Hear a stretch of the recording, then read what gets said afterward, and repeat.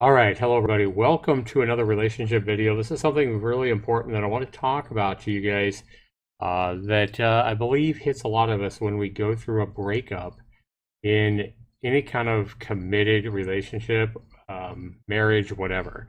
So it is pretty important. And let's say that you're dating a guy, that you're dating a guy or you're dating a woman, and there's really strong feelings, or there has been really strong feelings and commitment between you two. You've been dating for an extended period of time. This is more than, the second date, obviously. And you guys are seriously committed and involved. So there's strong feelings, there's love there, and something happens. Maybe it's fights, maybe it's infidelity, maybe it's distress, whatever it might be, right? Maybe it's the whole classic, hey, I love you, but I'm not in love with you conversation. Maybe it's, this is me, it's not you, don't worry, I just need time. Whatever this, however these words are said, it pretty much all means the same thing. So you're the person that is getting broken up with, right? You're the person that your girlfriend or your boyfriend is basically saying to you, hey, I love you, but I'm not in love with you. I can't do this anymore. We're fighting too much. We're growing apart, whatever it is. And they tell you that they still care about you and maybe they love you, but they can't continue the relationship, right? And so one thing they say when this happens is they'll say something along the lines of, let me change my color here. Okay. Okay, let me get back here. I'm not used to this drawing tablet I got, right? So what they'll say to you, though, is something along the lines of this. Man, it's hard to write with this thing. I'm not so used.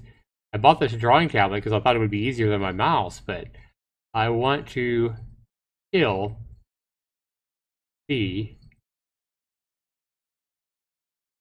friends, right?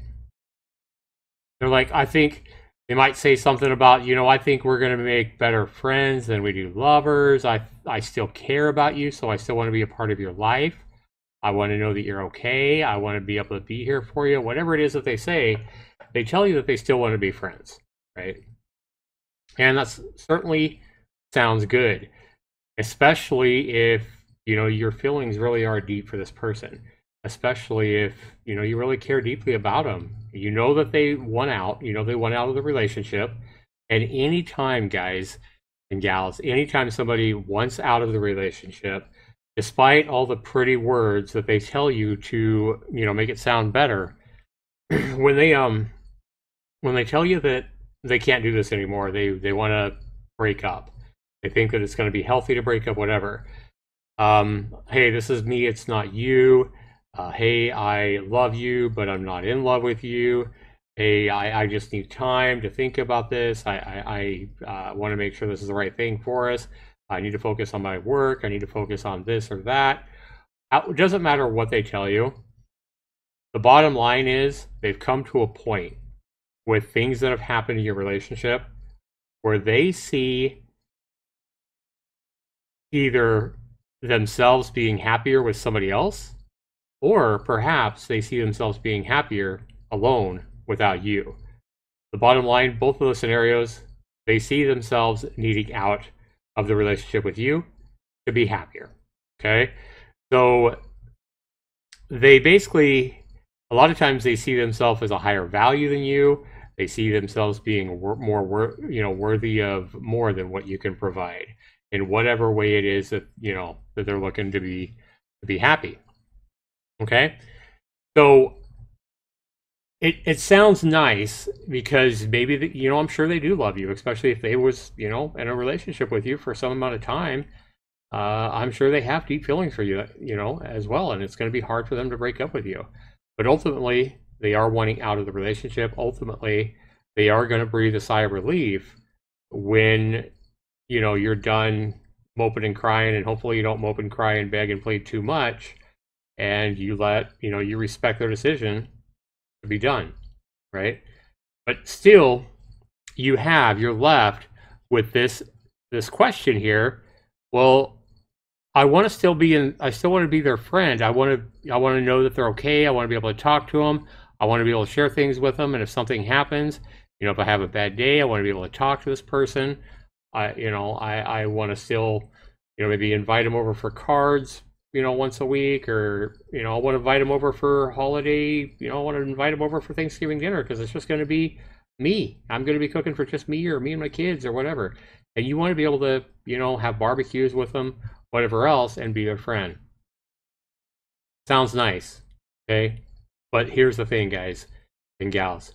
If you really, really love this person, if your feelings are super deep for this person, and, you know, if there's a lot of affection for this person, a lot of care, then this is the last thing you want to do, is to allow them to be your friend. All right. Now there is, so let's go ahead and take this, guys, and let's say this comes up and you're at the end of your relationship, right? And you two are going to be splitting up, right? Well, one of these paths here would be okay to still be friends, and we'll talk about that in just a moment, right? But here's the thing, guys. If you decide to be friends with this person, so basically, let's just go ahead and put right here, this is going to be the in love path, right? So you're taking the in love path here on still being friends with this person that is breaking up with you. Remember, they're breaking up with you, and they're basically saying, hey, they're giving you an option. They're feeling like, hey, you know, we can still be friends, and it's really tempting because all you want, more than likely, is them to be back as your partner. You want more than friendship. You want to be the one that they love. You want to be the one that they choose to love you. You want to work this out. Whatever the problems are that has caused them to come to the decision to break up with you, and that they still want to be your friend, you're like, okay, well, you're not breaking up with me completely. You don't hate me. You still want to be friends. And I guarantee you that people are thinking, well, what I can do is I can elate this level of friendship, right? I can elate this up by being their friend and being able to be there for them and can have them confide in me and talk to me and all that. And it's really tempting because you think, if I'm their friend, they're going to be in my life. They're going to be, you know, there. I can call them. We can text each other. We can email each other. We can play games together. We can do the barbecues together, whatever it might be. And by being in their life, you're going to go back up to the relationship pretty easily, maybe even pretty quickly. And you're thinking, if we're not friends, I'm probably never going to talk to them. How are we ever going to go back to what I want? I want them in my life. I want them as a partner. I want to love them. I want to be loved by this person. And so it's really tempting to say, yes, let's be friends. But we're still in love with them, so we have to take this path, right, for I want to be friends. So there's several problems that come with this, guys. This person has chosen, they've made a decision that they don't want to do the partnership anymore. They don't want to do the commitment to you anymore. So they're also not going to want to do the whole I love you thing, you know. They're probably not going to want to call you baby and sweetheart and all that stuff like that. They're probably going to call you by your first name. So if they've been calling you, you know, Angela all this time or whatever, you know, if they've been calling you baby and sweetheart and honey and all this stuff all this time, now it's going to be back to your first name. Hey, Angela. Hey, Rico. Hey, Eric. Hey, Robert. Hey, Stacy. You know, it's not going to be that sweetheart stuff anymore because remember, you're friends now. You're not lovers anymore. That's the way you're going. And so it's really likely that if you're still in love with this person, right, hearing them call you and act like you're a friend is more than likely going to lead to hurt. Because every time when you're used to them calling you baby, for example, hey sweetheart, hey baby, hey honey pie, whatever they called you, and now all of a sudden they're calling you by your first name, like a friend, that's very likely going to hurt. You're going to have to think about this stuff and say, hey, I'm getting hurt by them calling me by just my name rather than, you know, all the baby type names, you know, hey baby, what's up, sexy, whatever it was, right? So that's hurt, right? And then you keep going down this path of friendship, you're going to get hurt every time they say that, which could be, you know, anytime you guys get together, anytime you guys chat or talk on the phone or whatever it might be, right? So then you come potentially to the next thing that you're used to, and that's going to be affection, right? So you don't typically give friends hugs. like warm, cozy hugs, like what you're looking for. You're typically not going to be given friends, intimacy. And if you're used to that, friends don't, unless you're going friends with benefits or something like that, and that's still going to be unhealthy because friends with benefits with someone you care that much for is still going to lead to even more hurt for you, because remember, you're still in love with this person. And so when there is no more affection, right? When the affection is gone, you're going to be like, ouch, why can't you hold my hand? You're going to reach for their hand. They're going to pull their hand away because they just want to be friends. So you're going to go to hold their hand. You're going to go to hug them. You're going to go to do all these different things. And this is going to lead to more hurt. You're going to feel the same rejection. Remember, they're splitting up with you, right? They're breaking up with you. They are not wanting to be in a partnership anymore. So every time they don't call you the names they used to always call you, maybe in the same tone they used to say them, it's going to be hurt. Anytime you want to give them a hug or cuddle with them or hold their hand or run your hands through their hair or anything like that, and they don't, reciprocate what you're wanting, it's not only going to be hard for you, it's going to be a lot of hurt, but it's going to give them pressure as well, because you're going to probably make them feel guilty. Maybe they're going to feel bad that they can't make you happy. They're probably going to see the hurt in your eyes and your actions, and it's going to be really awkward, and it's going to hurt them as well, because if they still care about you, they're not going to want to hurt you every time this stuff comes up, right? So I think you guys can kind of see where I'm going with this, right? But because they broke up with you and they're still friends, ultimately as well, somewhere down the line, you're going to be inviting them to a barbecue or, whatever it might be. If it's an online relationship, maybe you get in some kind of an online game and you're just saying, hey, we're going to play, one of our favorite online games, or we're going to invite them over for cards or whatever. You're going to invite them over to play Pictionary or Categories or some board game or D&D, whatever it might be, right? And you're thinking, hey, this is my old sweetheart. We're still friends. They still care about me. And then your sweetheart is going to come in that front door, come into that game or whatever you're doing, right? And this is your old sweetheart, let's say, right? And all of a sudden, you're going to see that hand holding you was so hoping for that you got hurt by up here. Yup, you know it, right? We got a dude here in a ball cap, right? And they're going to be holding hands with this dude. And they're going to be all over this dude. And they're going to be like, well, and you're going to be like, what? Maybe you're going to say something. Maybe you even cause a scene. Or maybe you get to them behind their back and say, why did you bring that person over with you? I thought I didn't invite them. And you might even make a scene. It's going to be really hard because, again, seeing this in any way is going to lead to much more hurt and pain, right? When we talk about hurt and pain, we're talking about potential tears. Your heart is going to be breaking as you see this, especially if you see the affection that they're given to this other person, this new person. You're going to be thinking to yourself, like, wait a minute, I was in your life for however long, a year, 2 years, 5 years, whatever it's been. And now you just go out and pick up this random Joe Blow or this random Nancy, and you're giving them all kinds of affection. What about us? What about, why can't I get it? Why do you pull away when I try to hold your hand? And maybe you don't express these things to your ex, but these are going to be thoughts that are going to be going through, your head and your heart as you see this. And this is just a few example, guys, of this is what I'm talking about. This is going to just lead to more hurt. And when you break up, when you have a breakup like this, what you want to do, the goal here, guys, in a breakup, right, is, I know a lot of you are saying, is to get them back, right? Well, if all this is happening, especially if you're, you're crying and boo-hooing and stuff like that and begging and pleading your ex and everything like that every time you get hurt, you're just going to drive them further and further away. It's going to be awkward for them as well, because, again, they're not going to enjoy hurting you or seeing you hurt unless they're evil, and I'm sure they're not an evil person. Your goal here, guys, when somebody breaks up with you, is to heal, right? You both need to heal and get over the pain, whatever pain caused this your ex to want to break up with you. And when you're broken up with, you definitely need to heal and get over that pain. So none of these things that are likely going to happen when you say, oh yeah, let's be friends, none of these things that are likely going to happen are going to give you the right atmosphere, the time, and everything else you need to properly heal when all this is going on. And this is why, if you are in love with your ex, if you still have deep feelings for him, you need to think about all this and just say no. And we're going to talk about that as well, and how you say no to, hey, I still want to be friends. Obviously, you care about your ex. You want to do this in a positive way, right? But you don't want to do it with anger or sarcasm or anything that's going to sound vindictive or evil or put them off in any way. You would definitely want to do it in a positive light when you tell them no.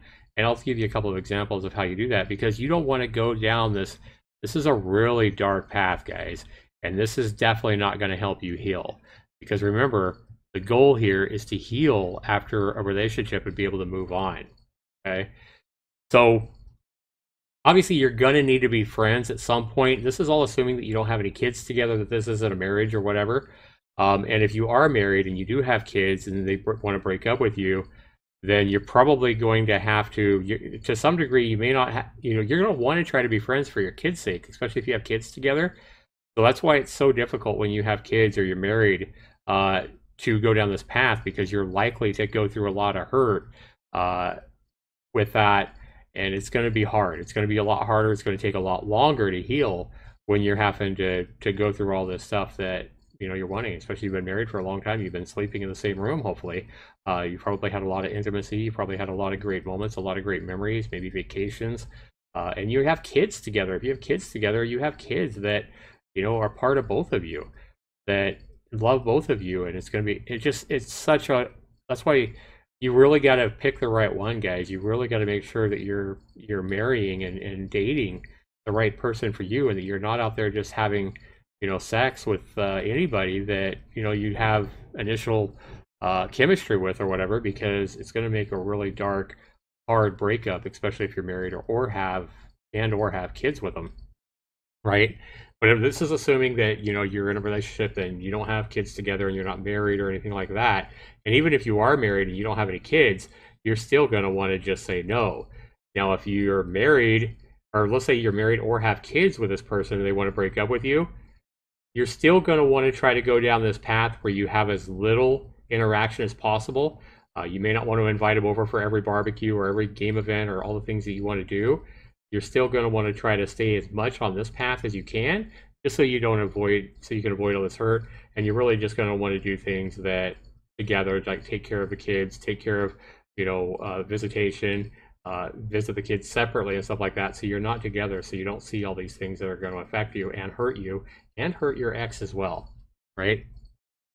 Now, there is a path you can take here where if they say, hey, I want to be friends, this is going to be a path where you are not in love, right? And this probably isn't the same thing they're saying, like, I'm in love with you, but I'm not, I love you, but I'm not in love with you. Even for them, that probably won't fly. What I'm talking about here, guys, by not being in love, because what I'm saying here is, even though your ex is saying, hey, I love you, but I'm not in love with you, chances are, for them, if they see you with another person, dating another person, holding another person, happy with another person, it's very likely still going to hurt them. That's what I'm saying when they say stuff like, hey, I love you, but I'm not in love with you. It's hot air, guys. So, don't take them for every word they say when they break up with you. During a breakup, remember that you really got to put a lot of salt, in the words that they're giving you, because a lot of it's just stuff to try to soften the blow, if you would, right? Make it not hurt as bad. And I can tell you, firsthand, that hearing that I love you, but I'm not in love with you can hurt enough as it is. But then you realize that they're just saying something to make it, they're saying a cliche because it's easier. When you realize that, hey, they're breaking up with me, they probably do still love me quite a bit, and they're going to be hurt by some of these things that go on should we take a path of trying to be friends, right?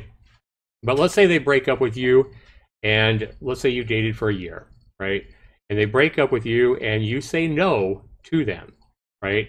But then 6 months later, a year later, maybe 5 years later, or whatever, you run into each other at the supermarket, or you run into each other wherever, or maybe they end up contacting you or whatnot, but you're both at a point where neither one of you are in love with each other anymore. You want each other to be happy. You're at a place where seeing them with somebody else is not going to bother you at all. Seeing them, if you're not in love, you're not going to want to be holding their hands. You're not going to want them to be saying sweetheart and baby and honey pie and all this stuff like that, right? Because that'll be awkward because you're not in love anymore. But if you're wanting that and you're still wanting the relationship, then all this stuff is going to hurt. So both of you have to be in a place where you're not really in love with each other.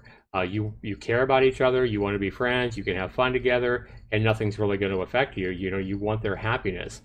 Then at that point, yeah, you can be friends. You can say, hell yes, let's be friends. Let's have fun, because you don't have all these expectations.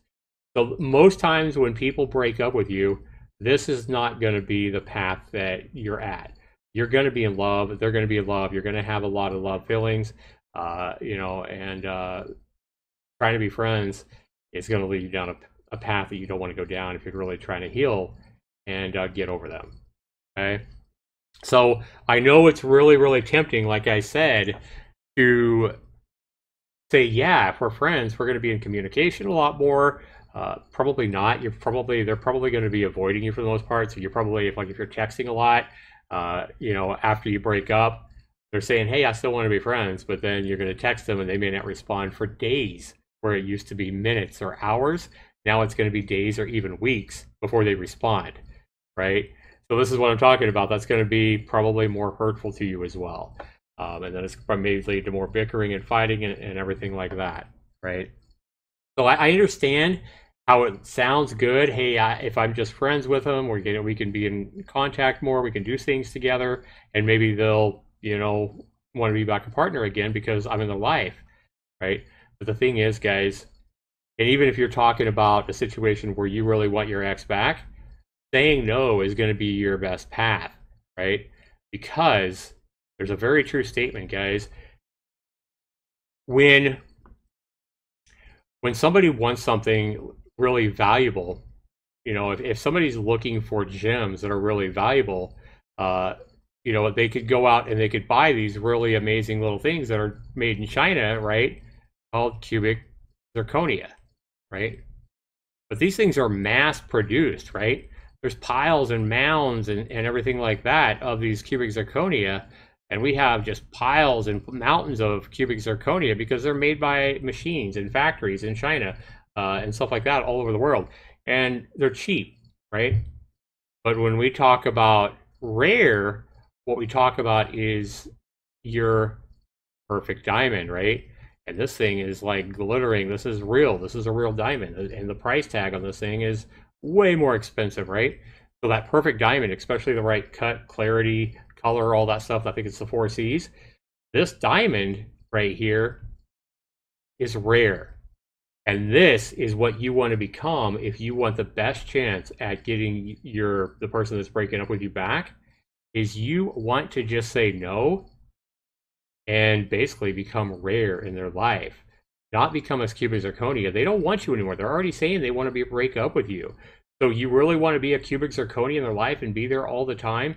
Be there maybe every day? Try to talk to them every day? They don't want junk. Why would they ever want to get back with what they see as junk, right? They already wanting to break up, and they're seeing you as no value or little value, right? So let's say this has little value. They're already breaking up with you because you're not high enough value for whatever the reason, whether it be fighting or whether you cheated on them, whether you've let yourself really go. I would hope somebody doesn't, really. I hope that your partner doesn't, isn't that shallow. That's just something major. But for whatever reason, you are little value to them or no value, and now you want to be in their life all the time and be friends and make yourself even more no value, right? Not only that, they see you all the time, and when you do this, they can't miss you, right? So if they never get a chance to miss you because you're there all the time and you're trying to text them all the time and you're trying to call them all the time and stuff like that, they're probably just going to pull further and further away, and pretty soon they won't even want to be friends. They'll be like, you know what? And they're just going to stop contacting you, and it's just going to lead to more hurt, right? So by saying no to friends, what you're going to do is you're going to be gone, right? You're going to go take care of yourself. You're going to move and do the things that you need to do. Your purpose, your drive, your mission, your priorities in life, whatever it might be. Maybe losing weight, maybe you know, maybe there, like I said, there's maybe you've always wanted to see the Swiss Alps, or go on a, maybe you've never been on the ocean. Oh, you want to take a boat ride on the ocean, whatever it is that you really want to do, get on with the things that you want to do, the things that you need to do in your life, and become that diamond. Because then once you're gone, right? Absence makes the heart grow fonder is a very good, you know, quote here. So they're going to have a lot of good memories before they came to the decision that they wanted to split up. And they're probably going to forget a lot of the stuff that maybe caused them to want to do that breakup, a lot of this dark stuff, maybe the arguing, whatever it might be. They're probably going to forget about a lot of that. And they're going to remember all those amazing little moments that made them love you in the first place, maybe when you first met. And they're going to start, these things are going to start coming back to their memory. And, you know, it may be a week, it might be a month, it might be 6 months, it might be 6 years. We just never know how long it's going to take. But this is going to give you your best path to maybe get what you actually want back out of your ex, should you still want that when they come back into your life, right?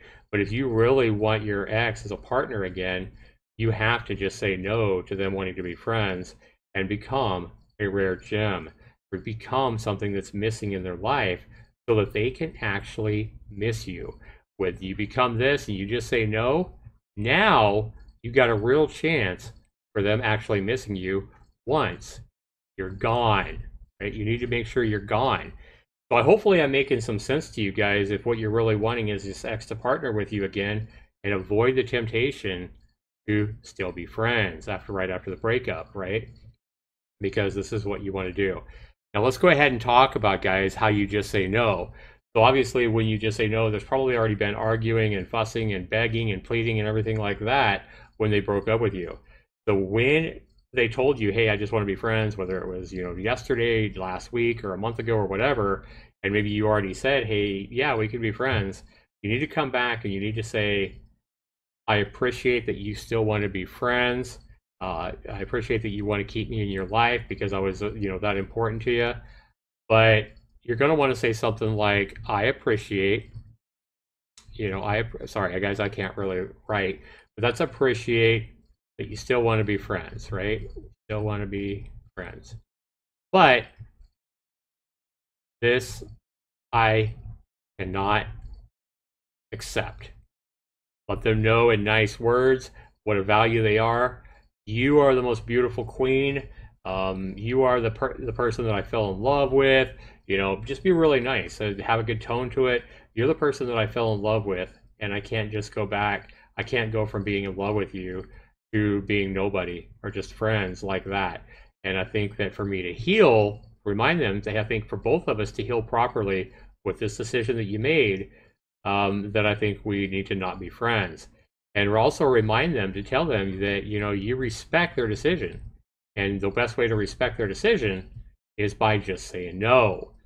So be really nice, you know, make sure this is really positive. No more blame game here, no more arguing, no more pointing the fingers, nothing like that when you tell them that you can't accept friendship. And then what you really need to do after that is you need to make sure that after you tell them that you actually do stay gone, right? You become that diamond, that rare gem that they don't see anymore, and that is going to give them the chance to, that's going to give them the chance to really miss you. And that is what you want. You know, that's ultimately what you want. But more importantly than that, guys, I know that having them get back in your life, I know this is what everybody's probably wanting here, that might be watching this video. But the more important thing here, guys, whether they come back or they not, remember this is going to give you that best chance of that.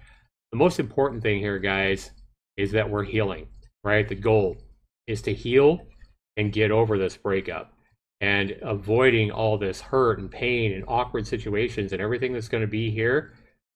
The best way to avoid all that hurt and pain and awkwardness and the inability to heal is by just saying no, right? So I hope this helps you guys out. I hope this makes you guys understand why you can't just be friends with somebody that's just broken your heart. If you still have a lot of feelings for this person, you pretty much, for your own health, for your own safety, not safety, but your own well-being, for your own mental health as well as emotional health, your ability to heal and, look at yourself and make yourself better.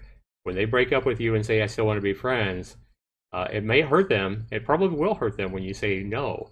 But you have to do this, guys. You have to just say no for yourself, for your own. And if you're thinking about them as well, if you care about them, then you also just want to say no as well, because all this stuff here is going to hurt them as well. It's going to hurt them to hurt you constantly. It's going to make them feel guilty, and it's not going to allow either one of you to heal. Remember though, but if you guys are at a point where you're not in love anymore and none of this stuff that I already talked about is going to hurt either one of you, then by all means, yes, be friends. I think you're probably, in that situation, you're probably going to find out that you have the ability to be great friends, because you probably know each other really well from your past before that breakup happened. You guys are going to know a lot of stuff about each other, during that journey you guys had. And then at that point, yes, you can be friends, but you have to get past being in love here. All right. So be sure you comment down below. Let me know what you guys think about this situation that I think comes up a lot. Make sure you're taking the healthy path, guys. Make sure you're becoming that diamond, and you're becoming completely gone from your ex when they break up with you, but they still want to be friends. I'd love to know what you guys have to say down in the comments below. Be sure you like my video, guys. Be sure you're subscribed if you're not already subscribed to my channel, where I try to help you guys out with these dilemmas, these situations in your relationships out there. Take care, everybody. Stay safe. And remember, with time, with getting on your purpose and doing the things that you need to do, you will be a better person, better off, one way or another, as long as you take these steps to move on in your life, as long as you take time to heal, and as long as you focus on yourself. Whether you get your ex back or not is really irrelevant right now. We're focusing on you. We're focusing on your health and not being hurt. This has been Zaxtorian. Thanks so much for watching, everybody. We'll see you in the next video. Take care.